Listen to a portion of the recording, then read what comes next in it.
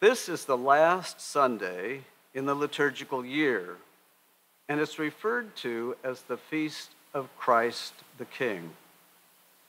I think Father Martin invited me to preach today because he knows I'm a devoted fan of the Netflix monumental series, The Crown, now in its fifth glorious season. How many of you watched The Crown?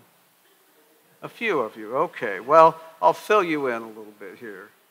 It's all about the life of Queen Elizabeth and her calling as queen to protect and preserve the monarchy in England at all costs. This series is not a documentary, but it is, as they say, based on known facts. However, much of the dialogue and the plot line is totally fabricated.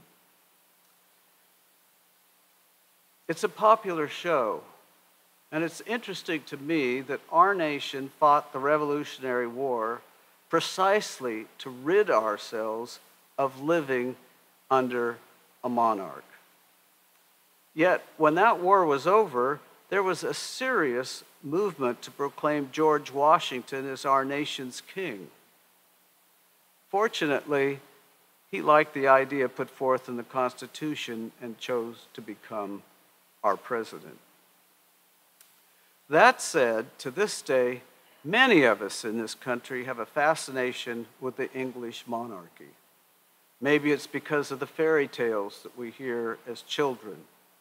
The glamour, the glory, the castles, the power, the opulent coaches, the guns, the romantic grand balls.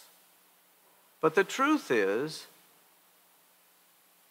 and it comes out in The Crown, it's that the Queen and all other monarchs are really about preserving, maintaining, and holding on to as tightly as they possibly can the mystique of their exalted positions.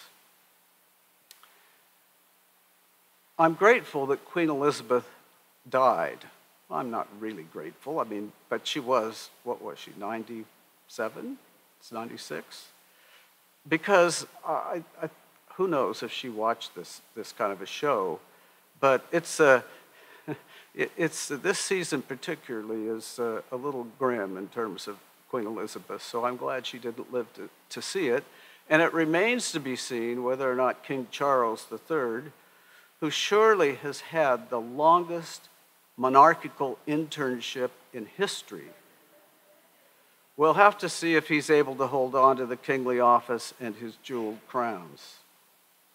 Okay, so here we are today to acknowledge Jesus as King of Kings and Lord of Lords. As we heard in this morning's gospel, people then, as now, did not grasp what it meant to call Jesus a king. Meanings are not always clear. I'm reminded of the man who was driving a refrigerated truck full of 25 penguins to the zoo. Martin knows this story.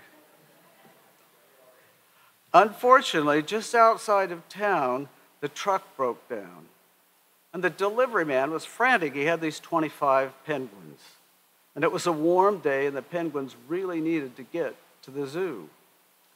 The delivery man flagged down a farmer who was driving a large truck and said, "I will give you $800 to take these penguins to the zoo." Well, that sounded like a good idea to the farmer, so he happily agreed. The penguins were loaded into the farmer's truck and off they went. In the meantime, the delivery man was able to find a mechanic to repair his refrigerated truck, and 3 hours had passed, and so he thought, well, I'll go check on those penguins before heading home. As he drove through town, he was amazed to see the farmer and all 25 penguins in line waiting to get into the matinee at the local movie theater. The delivery man jumped out of his truck and approached the farmer, and he says, "What on earth are you doing here? I told you to take these penguins to the zoo." The man replied, "Well, I did take them to the zoo, And we had such a good time, and since I had all this money left over, we decided to go to the movies. Hearing the words doesn't guarantee comprehending their meaning. And this is true whether we're communicating instructions to a delivery man taking penguins to the zoo, or understanding what we mean when we recognize Jesus as King of Kings. In today's gospel lesson, we heard more talk of Jesus as a king. But the account reveals in the gospel someone who dies the death of a victim, someone who's taunted on a cross between two criminals. In looking at this picture of the Son of Man, the Son of God, the one we've referred to as Lord of Lords, the one who is the very definition of love without blemish or self-interest, the one who dies with the words of forgiveness on his lips. As we consider all this, this is not a demonstration of kingly power as we normally think of it. I'm not sure she really said this, but it's claimed that on reflection of this scene, St. Teresa of Avila grumbled, "God, if this is how you treat your friends, no wonder you have so few of them." By whatever measure, Jesus looked and acted like no king we would recognize. He was not a king with a jeweled crown or fancy robes. His was a crown of thorns. To understand and appreciate the meaning of Christ the King, we need a whole lot of sophistication. Much more than the Sunday school student who'd been hearing the stories about how magnificent the kings and queens of the Old Testament were. As the Sunday school teacher waxed on about these kings and queens, the teacher then asked, "Now you know there is a higher power. Can anybody tell me what it is?" And one very precocious card-playing child responded, "Aces." When we look at the cross, we do not see someone who aced the powers and principalities of this world. We see someone who is totally against hierarchical tyrannies, someone who lived servanthood over domination or individual supremacy, someone who died without a penny to his name, someone who ruled over no nation, someone who said, "My kingdom is not of this world."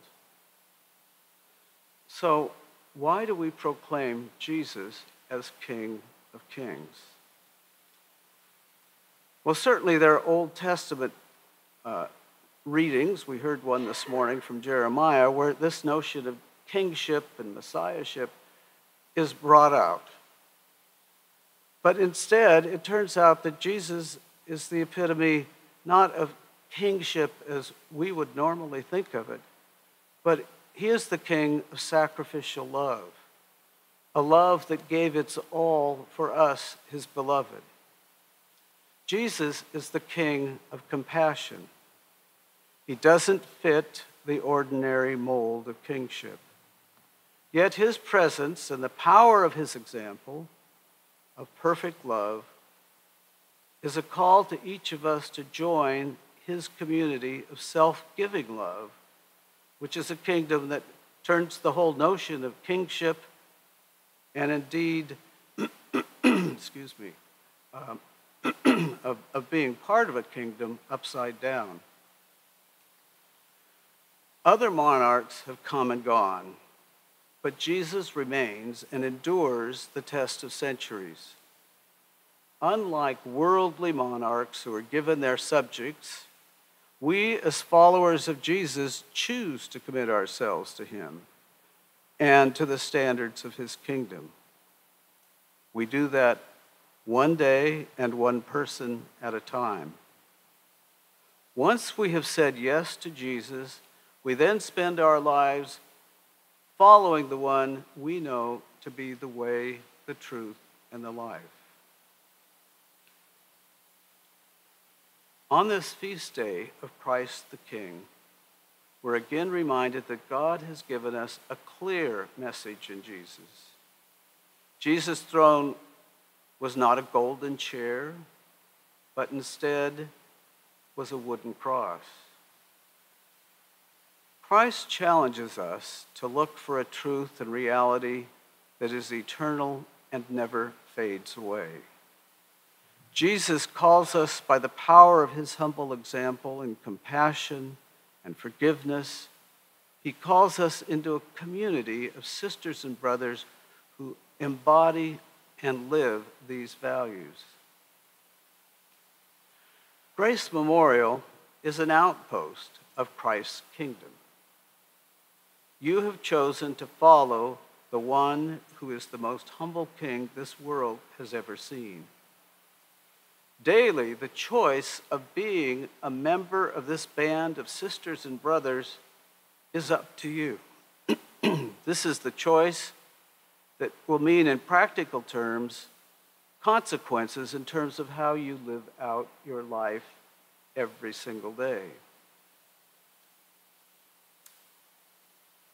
Soon, Grace Memorial will be talking more about one aspect of being a follower of Christ, and that has to do with your participation in the life of this community and how you support that community through your giving. You'll be hearing more about that in the weeks ahead, but I urge you to consider carefully and prayerfully how you, as a member of Christ's kingdom, can give your very best to living out your life within the context of this community. Being a Christian and following Christ means living in a fullness that I think I found nicely described in a poem that was evidently written on the wall of Mother Teresa's home for children in Calcutta. It reads, "People are unreasonable, irrational, and self-centered. Forgive them anyway. If you are kind, people may accuse you of being selfish and having ulterior motives.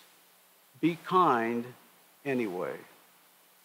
If you're successful, you will win some unfaithful friends and some genuine enemies. Succeed anyway. If you're honest and sincere, people may deceive you. Be honest and sincere anyway. What you spend years creating, others could destroy overnight. Create anyway. If you find serenity and happiness, some may be jealous. Be happy anyway. The good you do today will often be forgotten. Do good anyway. Give the best you have, and it will never be enough.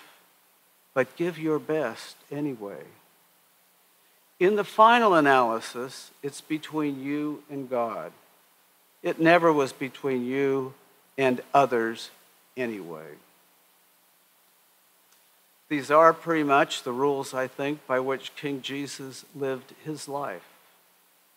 As citizens of Christ's kingdom, they are helpful reminders to each of us as the way we are to live our lives.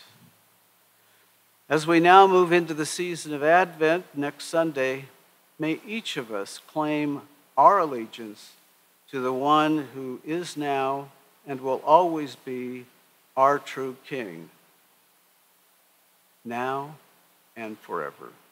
Amen.